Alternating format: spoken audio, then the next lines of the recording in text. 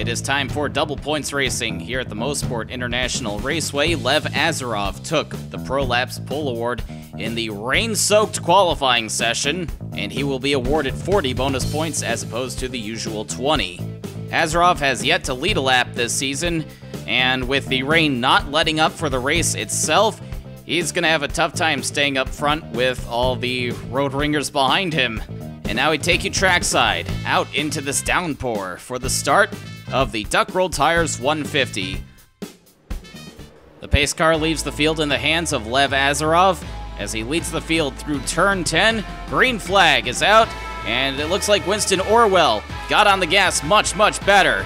And he pulls away from Lev Azarov, taking the early lead.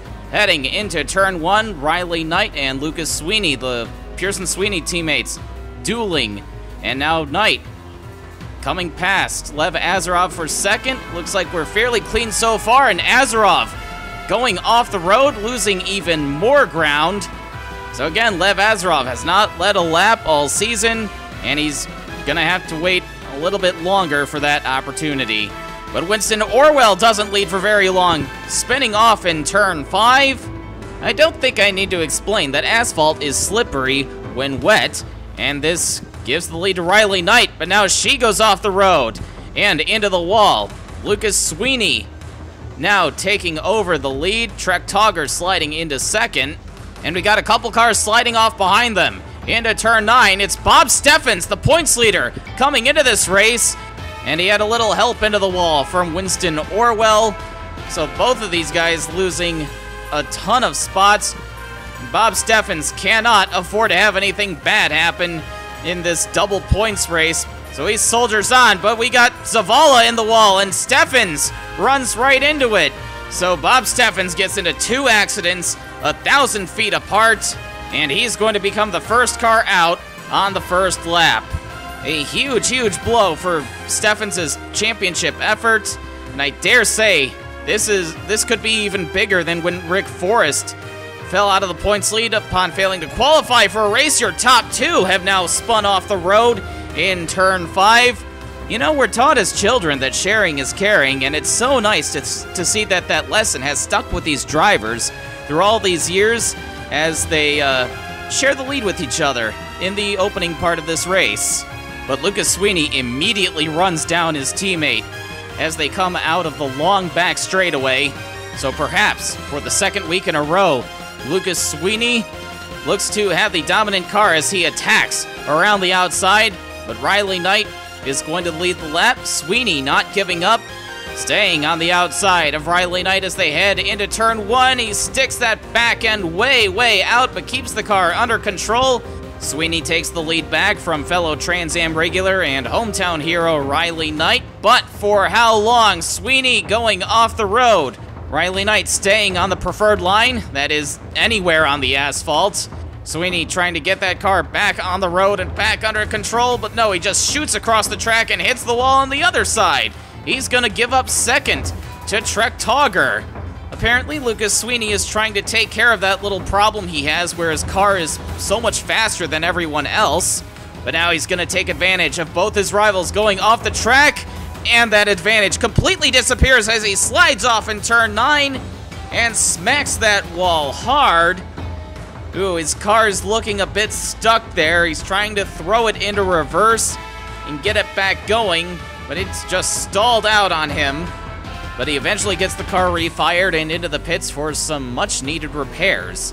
Riley Knight in car number 08, back into the lead, trying to get around Mark Thompson. Thompson almost wipes out the 08. I'm sure his teammate Trek Togger wouldn't have minded that, but Riley Knight keeps it under control. And now Trek Togger's going to go off the road, trying to get by his teammate. He spins that car out into turn 10. It looks like he's making his way for the pit lane. Ooh, that would have ended embarrassingly if he was just a couple feet further to the right. But Trek Togger's definitely got some damage that he needs to get repaired, and he's gonna have to come all the way back around to make his way into the pit lane. Winston Orwell finds himself off the road once again, spinning out into turn 5. Orwell's managed to hang on to 6th after a disastrous first lap, but now he's lost that spot to Billy Ray Smith-Thompson. But fortunately, that's the only spot he loses this time around, with the field getting spread out at this point. Riley Knight sacrificing quite a bit of her gap over the rest of the field to go play in the dirt. Todd Stater in the 66 is a lap down. And Austin Howard really misjudges his braking point, smashes into the back of Timothy Ruiz. So Austin Howard, who was running in 13th, is going to have to pit that 62 car. He's not going to go out of the race, but the M&J crew will have to remove that hood. And it looks like they're going to have to wait another lap to do so as Howard misses the pit lane. Riley Durbin and Liam O'Connor now getting together, taking each other into the wall. Looks like Durbin was reacting to Howard coming back onto the track, but they all keep going. But just ahead of this, Rick Forrest is looking to have a very, very big day with his main championship rival out of the way early. But in order to do that, he's going to have to go 38 laps in this weather, trying to avoid caving into the peer pressure of the guys who are crashing around him. But he's been doing very well in this first stint, making his way up to 6th and battling with defending series champion Chuck Johnson. Rick Forrest has definitely gotten his act together very quickly when it comes to road racing after failing to qualify for the first road race of the year. Banging doors a little bit with Chuck Johnson. He's just gonna slide off the road, but he's gonna keep it off the wall and rejoin the track. As Chuck Johnson drives away from the 60, Timothy Ruiz coming up, looking for a spot as well. Second place, Zach Webster gets stuck behind the 30 of Tristan Kristoff, and Lev Azarov takes the position without hesitation. Azarov has made a nice recovery after his sketchy first lap. And as for Zach Webster, it seems like road courses were the only thing he was good at last year. His best finish of the year came at Watkins Glen with a 3rd place finish, but he's really picked it up again this season, and he's retained the skills he's learned on the road courses. Lucas Sweeney remains in 20th place, trying to recover from throwing his car around like a madman in the opening laps. Lucas Sweeney, the American-born son of British 2-time FARC Series champion Paul Sweeney, has always had an affinity for the road courses despite growing up racing modifieds in the Northeast. He even has a FARC win at Watkins Glen in conditions like these, but in the last couple of years he's moved his way over to Trans Am racing and has made a name for himself over there. But he's about to become known as the guy who put John Burr in the wall in lap 8 if the 00 doesn't get out of the way. Is this a replay? No, this is Winston Orwell going off the track again. Man spinning out, sitting in the middle of the track, but he gets it going right as Seamus Rourke in the 6 descends upon him. Lucas Sweeney hits the pit lane again at the end of lap 8, but it looks like this was planned. The leaders are going to have to make their first stops of the day shortly as well. Zach Webster also pitted at the end of lap 8 from 3rd. Clean stop for the 41 team. Lap 10, Riley Knight has yet to pit, and now she's messing around with some of the lapped cars, really trying to get Wes Murray in the 53 out of the way. Riley Knight, one of the more noticeably aggressive racers we've seen in the past few weeks. She put herself in the wall at Duluth in the first couple of corners, trying to fight her teammate for the lead. But Knight maintains her lead as she comes into the pits on lap 11. Billy Ray Smith-Thompson, the veteran short tracker, has taken to this whole rain racing thing pretty well. He's made his way up to 3rd before making his pit stop. Chuck Johnson looks to be staying out on the track longer than anyone else. Maybe by staying out longer, he'll be able to shorten the number of stops he'll have to make, but he's definitely going to grab some bonus points for leading a lap. But you see the pace he has to maintain as Lucas Sweeney unlaps himself. Chuck Johnson finally into the pits at the end of lap 13. He came into this race 8th in the point standings. And after pit stop cycle out, you're going to see the lead that Riley Knight has. There she goes right now. And it's going to be several lapped cars in between her and 2nd place. Here comes Truck Togger. He's that purple car that's gone off the road. He's running second right now. In third place is going to be Liam O'Connor. He's that car stuck behind the hoodless 54 of Gary Miles. So this field has gotten very spread out with a distinct lack of yellow flags. Zach Webster has had to pit again on lap 15. Some mechanical issues have forced Zach Webster in for a second time, and now he's gone a lap down. There's Trek Togger in the 74. Even more problems for Winston Orwell as he spins, trying to make his way into the pits. Oh, and now he's smashed into the end of the pit wall and collected Wes Murray in the 53. I think that's Lucas Sweeney, who's spun out in the background. Winston Orwell had a great race for the first 4 corners, and now it mercifully comes to an end. Lap 20, just a little past halfway, Riley Knight now slips off the road in one of the fastest corners of the track, turn 2. Trying to get back onto the road, but no, she spins across turn 3, backs that car into the wall, and Knight just falls victim to her own pace like her teammate Lucas Sweeney. Heavy, heavy damage to that 08 car for no good reason. She's still got a sizable lead. You didn't even see second place as she came around, but she's going to have to pit that car for sure. But no, she completely misses the pit entrance, and this is going to cost her even more time as a couple of the lapped cars come around her. Kevin Monroe and Hunter Blaze, they're stuck behind the even more lapped car of John Burr. And Riley Knight's just limping at this point. What a gut-wrenching turn of events for her. She will successfully bring the car into the pits this time around, but she's going to lose a lot of time. And on her way to the pits, she's going to get passed by Trek Togger. Togger, for the second week in a row, benefiting from the leader's misfortunes. Definitely a role reversal from last year's race at Road America, where he held the lead but spun himself out in the final laps, handing the win over to Tristan Kristoff, but now he's the one picking up the pieces. Disaster strikes for Chuck Johnson right after he picks up second place. He's got a big problem with that 46, and he's going to have to limp to the pit lane.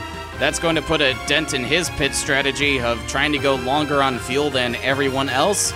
Looks like Liam O'Connor in the 48, as he heads into the pits, is going to pick up second place. Trek Togger, the leader, now makes his second stop of the day. Billy Ray Smith-Thompson, now the last hope for Pearson Sweeney Motorsports, misses the pit lane as he tries to make his way in at the end of lap 23.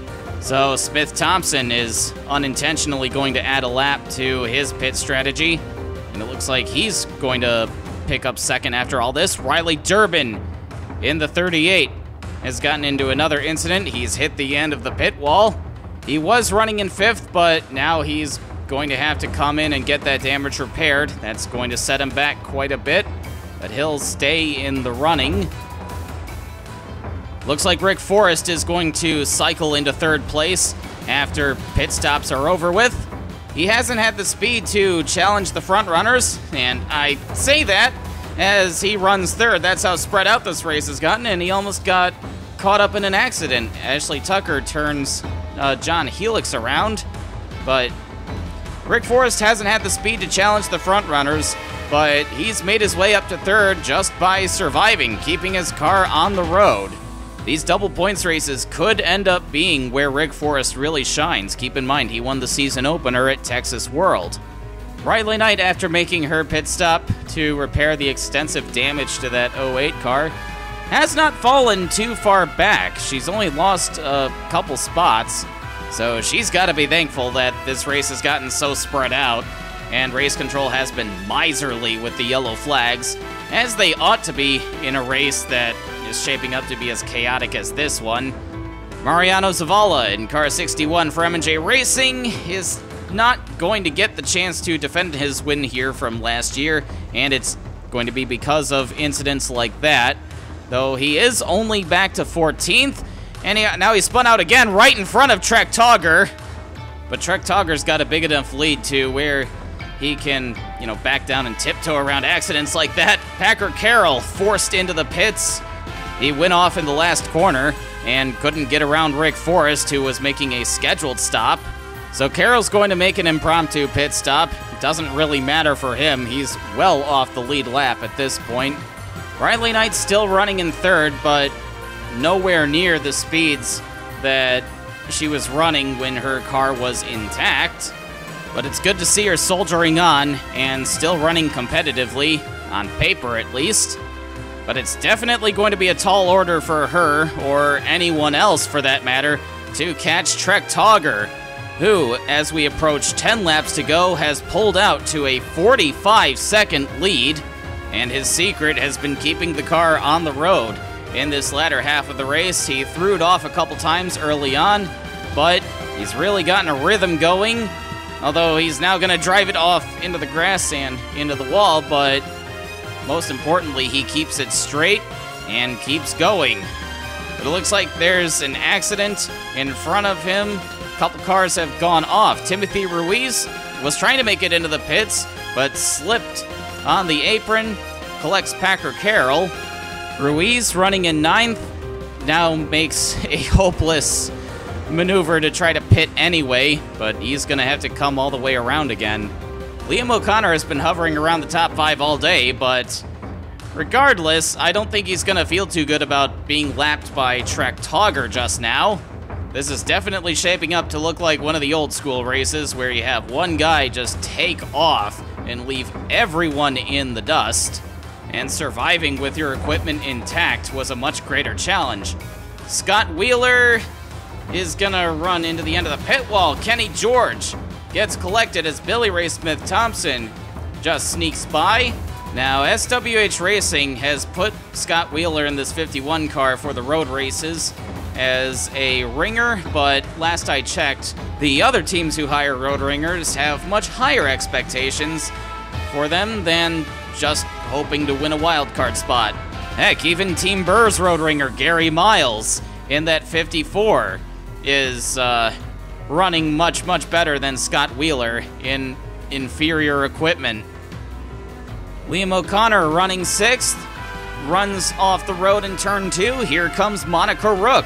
And we have a battle for position for once. This is for the 6th spot. O'Connor comes back onto the road, trying to fend off the 22.